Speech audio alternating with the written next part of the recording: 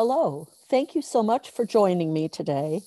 Linda Lamp here, and we're going to continue the reading of A Course in Miracles, the main text. Today we're going to start chapter 24, and I think we'll read the introduction. And then, chapter 24 is the goal of specialness. We'll read the introduction and we'll read section 2, which is specialness as a substitute for love. Chapter 24, Introduction. Forget not that the motivation for this course is the attainment and the keeping of the state of peace. Given this state, the mind is quiet, and the condition in which God is remembered is attained. It is not necessary to tell him what to do. He will not fail.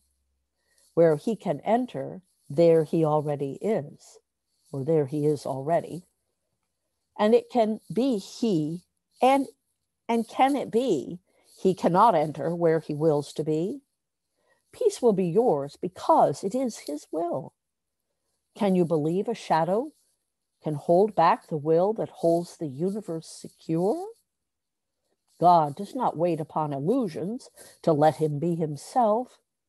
No more his son. They are.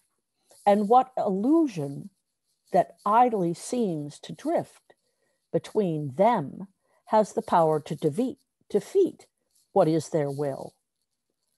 To learn this course requires willingness to question every value that you hold. Not one can be kept hidden and obscure, but it will jeopardize your learning. No belief is neutral. Everyone has the power to dictate each decision you make. For a decision is a conclusion based on everything that you believe. It is the outcome of belief and follows it as surely as does suffering follow guilt and freedom sinlessness. There is no substitute for peace. What God creates has no alternative.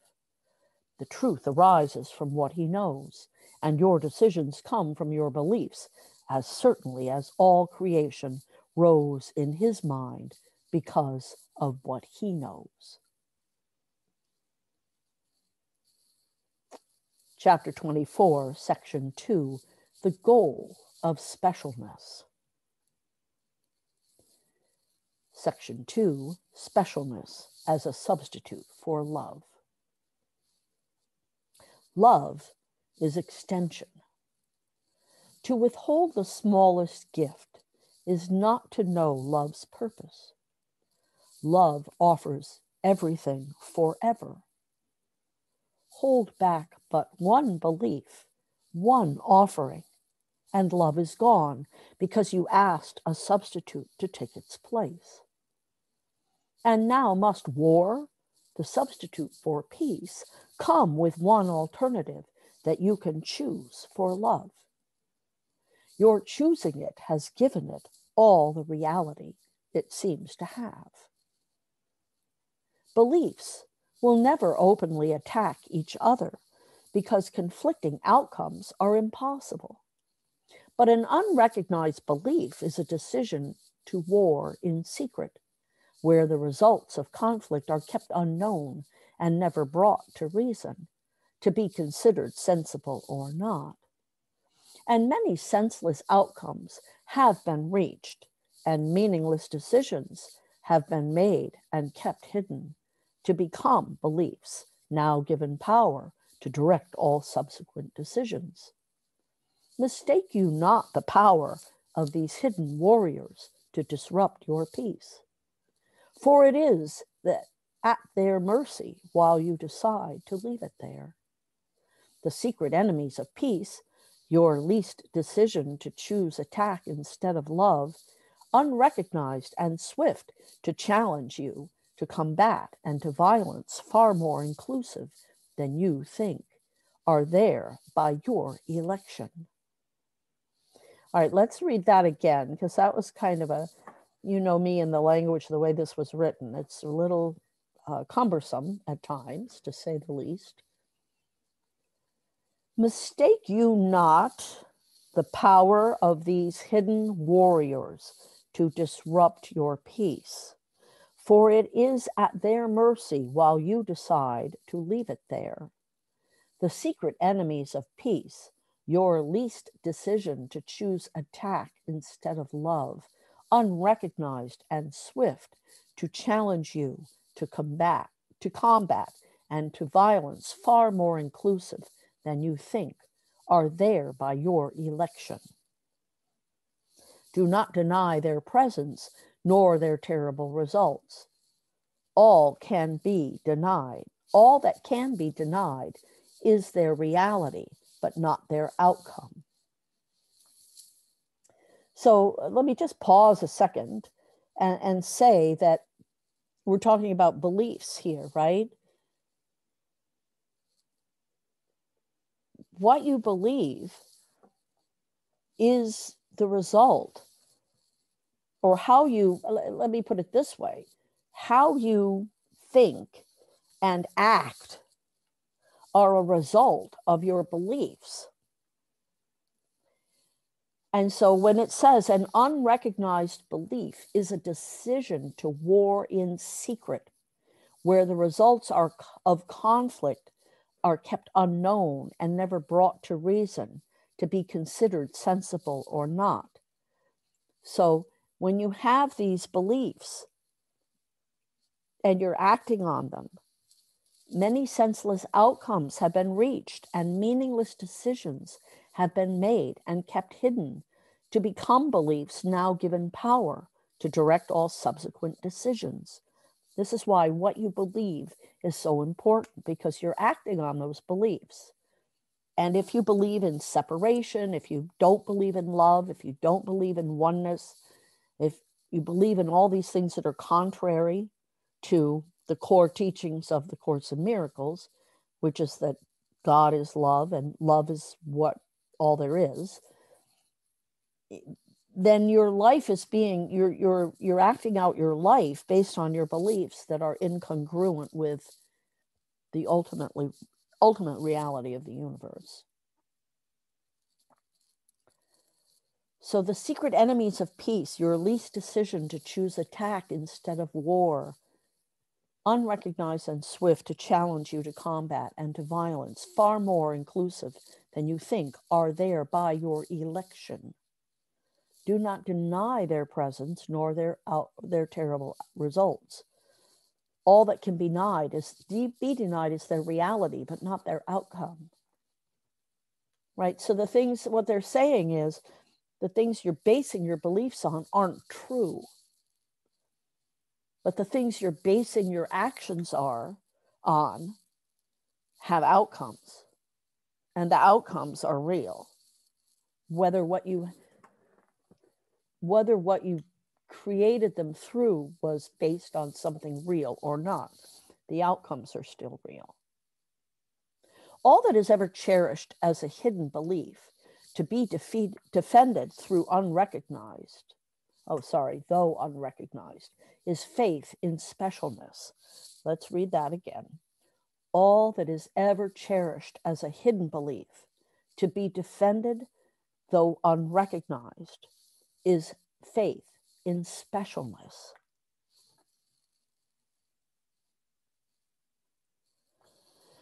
This takes many forms, but always clashes with the reality of God's creation and with the grandeur that he gave his Son. What else could justify attack? For who could hate someone whose self is his and whom he knows? Only the special could have enemies, for they are different and not the same. And difference of any kind imposes orders of reality and a need to judge that cannot be escaped. What God created cannot be attacked, for there is nothing in the universe unlike itself. But what is different calls for judgment, and this must come from someone better, someone incapable of being like what he condemns, above it, sinless by comparison with it. And thus does specialness become a means and end at once. For specialness not only sets apart, but serves as a grounds from which attack on those whom seem beneath the special one is both natural and just. The special ones feel weak and frail because of differences, for what could make them special is their enemy.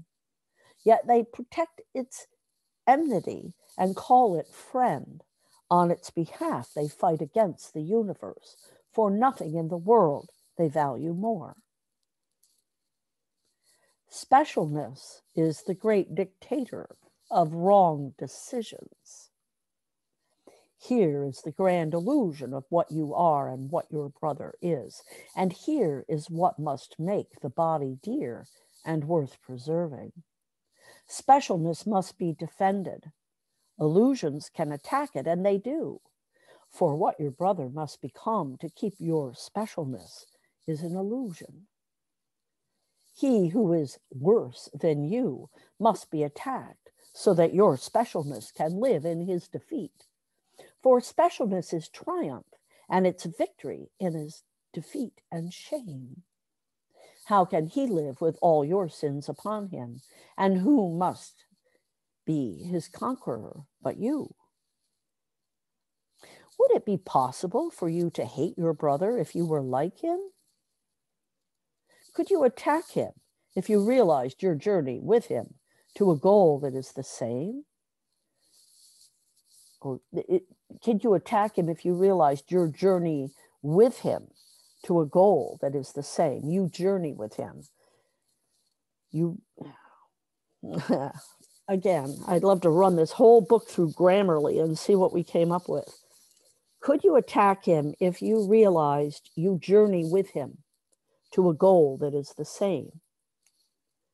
Would you not help him reach it in every way you could if his attainment of it were perceived as yours?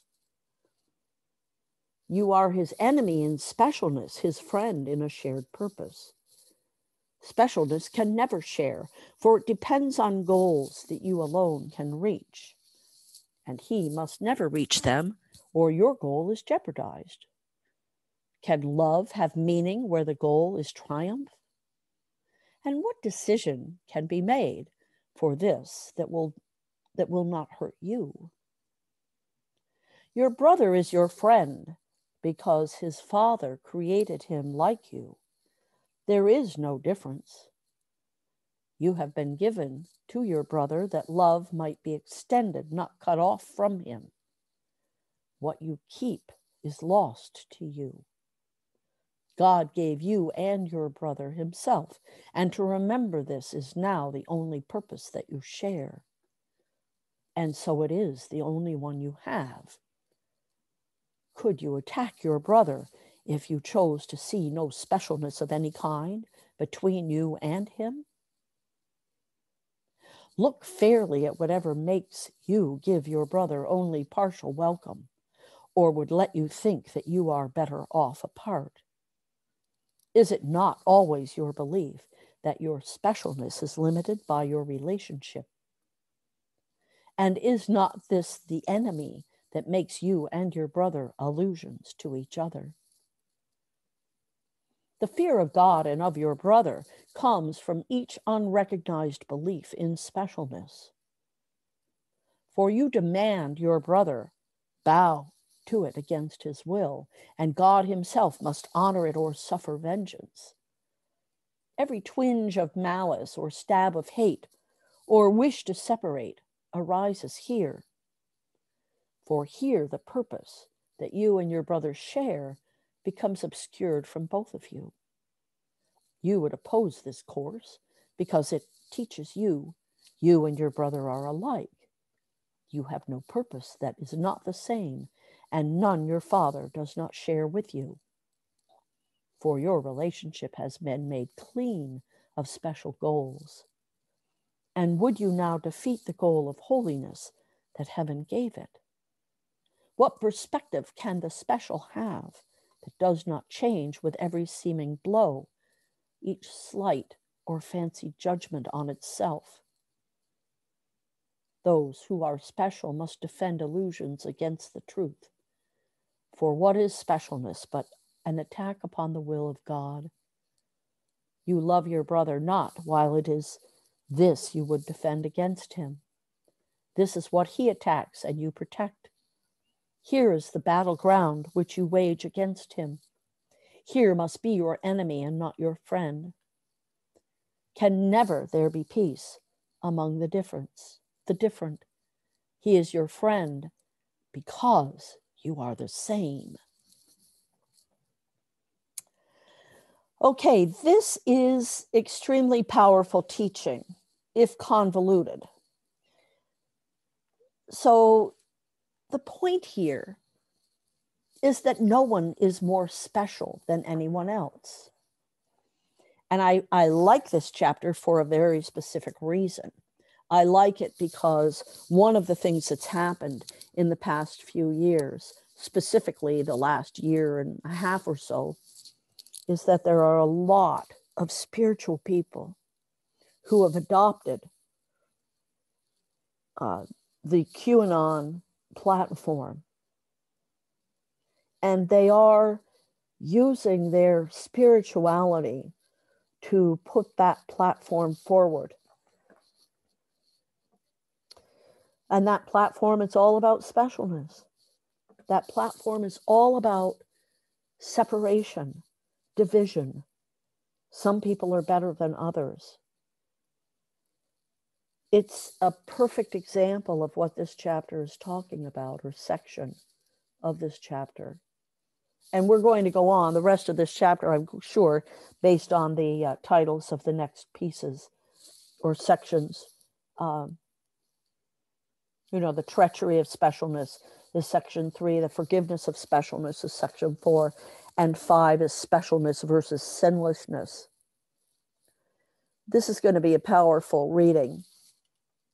These sections will be powerful readings, as this one was today. When you see yourself as special, you see yourself as different. And when you see yourself as different, you are in the weeds. You've abandoned all spiritual teaching. Because we are one. We are one. We are a fabric.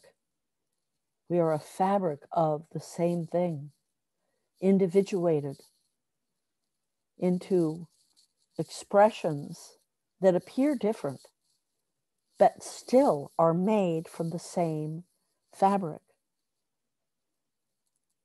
Everything that we see in this 3D realm is a true illusion. If there's anything special, and that's what's special, is that this stuff can take a form and sit here and be a chair that I'm sitting in, and yet it's moving. And yet when I come in the next day, this chair will not have moved from where it is now. It'll be in the same spot. It'll look exactly the same. And yet the entire time I will have been gone, it will be moving. Everything in it is moving. And it's also more space than matter. And yet it holds together in this realm. That's what's special. What's special is how we're living. But individually, there is nothing that makes any one of us better or more holy or more special than anyone else. We can have differences. We can be different. We are all very different. And some people have talents that other people don't.